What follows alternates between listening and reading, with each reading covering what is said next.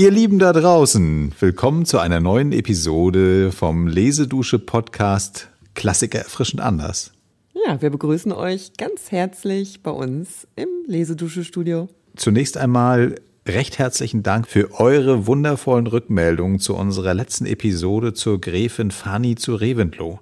Da haben wir sehr viele intensive Zuschriften bekommen. Und der O-Ton ging zum Teil dahin, dass ihr gerne noch ein bisschen mehr aus dem Leben dieser interessanten Frau erfahren hättet. Und deswegen haben wir uns dazu entschlossen, in dieser Episode noch eine Nachlese zu veranstalten, wie wir das so nennen. Ja, wollten wir einfach mal ausprobieren, weil wir auch schon häufiger das Gefühl hatten, wir haben noch so viele Texte am Wickel gehabt, die dann im Gespräch gar nicht zum Tragen kamen.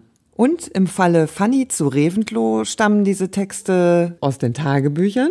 Ja, lasst euch überraschen. Wir finden, die Auswahl, die wir jetzt getroffen haben, gibt das Wesen der Fanny doch sehr gut wieder. Und ich möchte noch hinzufügen, was mich da besonders erfreut hat, ist dieses Zusammenleben mit ihrem Sohn, der dort entweder Maus oder Bubi genannt wird. Das schon mal vorab, damit ihr wisst, wer gemeint ist. Das erinnerte mich auch ein bisschen an meine Kindheit, weil ich mit meiner Mutter allein groß geworden bin und das fand ich ganz toll. So, und jetzt viel Spaß beim Zuhören.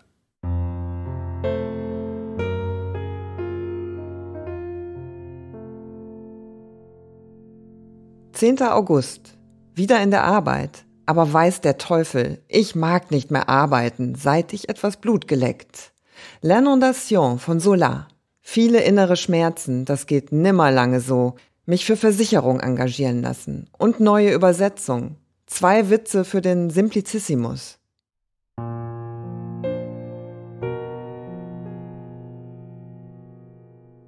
Januar.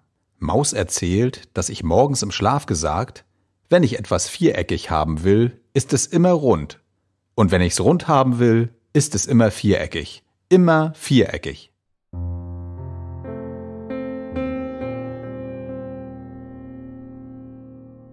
Januar. Mondnacht und viel wach gelegen und nachgedacht, wie schön und reich das Leben doch ist. Man liebt es doch über alle Begriffe und hängt daran. Schrecklicher Gedanke, diese wundervolle Welt mit allen Schmerzen und Freuden einmal zu verlassen. 9. Januar. Nachmittags in der Küche uns aufgewärmt. Abends Schmalzkuchen fabriziert und dabei Bubi Homer vorgelesen. Greulich unzufrieden bin ich mit mir, dass ich nervös, zappelig bin, rauche und spinne. Man kann aber nicht allen Sonnenschein aus sich selbst produzieren. Etwas muss von außen kommen. Etwas hell muss es um einen her sein. Sonst kommen die zurückgedrängten Finsternisse aus allen Ecken.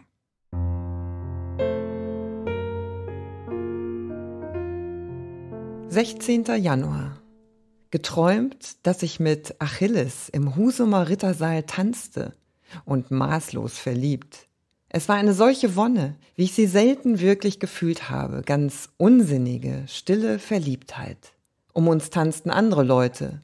Maja, ganz allein, kam an uns vorbei mit stillseligem Gesicht. Wir tanzten, ganz eng. Meine Füße berührten kaum den Boden.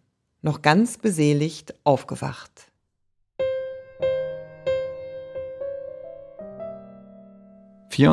Januar. Mit wilder Wut an den unglücklichen Zypressen gemalt, glaubte, nun hab ich's. Und als ich's nachher anschaute, solches Entsetzen, dass ich alles mit Erleichterung abkratzte. Diese Zypressen haben mich wie ein Gespenst verfolgt und mir alle Ruhe geraubt, bis ich sie nun endgültig begraben habe.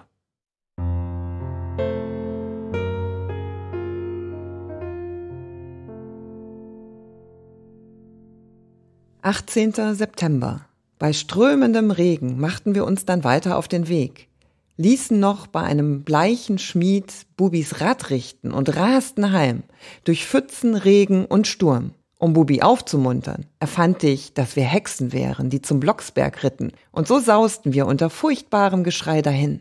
Ein Bauer blieb wie versteinert am Weg stehen und glotzte uns nach.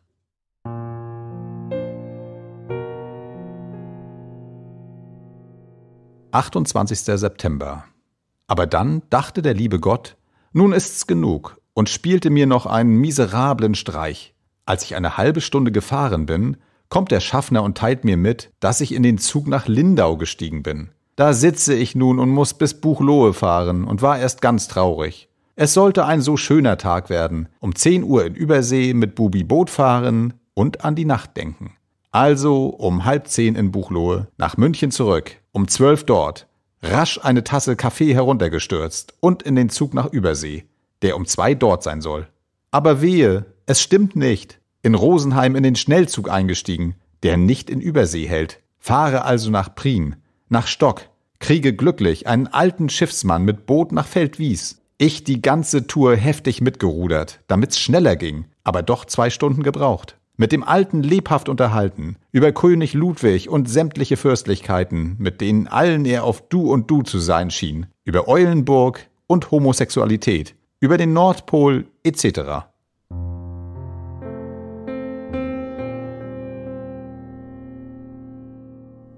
Juli. Abends Gespräch mit Bubi. Richard und Leni hätten ihm gesagt, man müsste einen Mann lieben, um Kinder zu bekommen.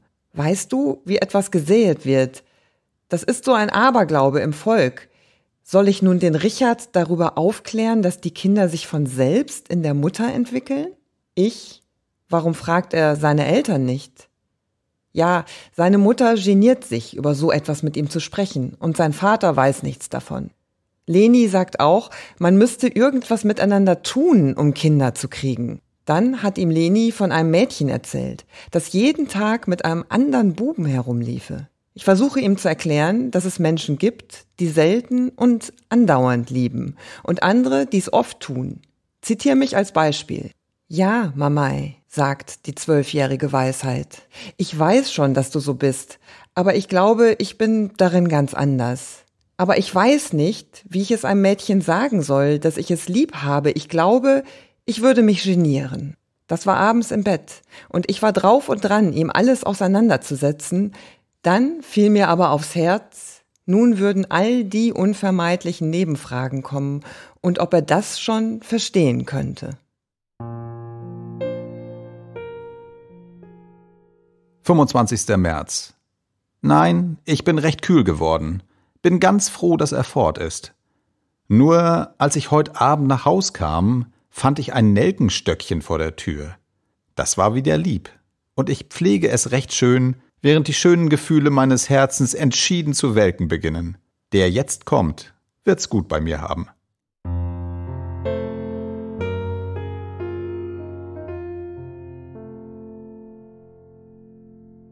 Ja, was für ein schönes Schlusswort. Also ich würde gerne mal zu Fanny eingeladen werden. Mich hat das jetzt in der ganzen Beschäftigung mit ihr wirklich fasziniert. Das Leben, ihre Art, wie sie dieses Leben genommen hat, und würde sehr gerne ein Gespräch mit ihr führen und auch gerne den ein oder anderen Wein dazu trinken.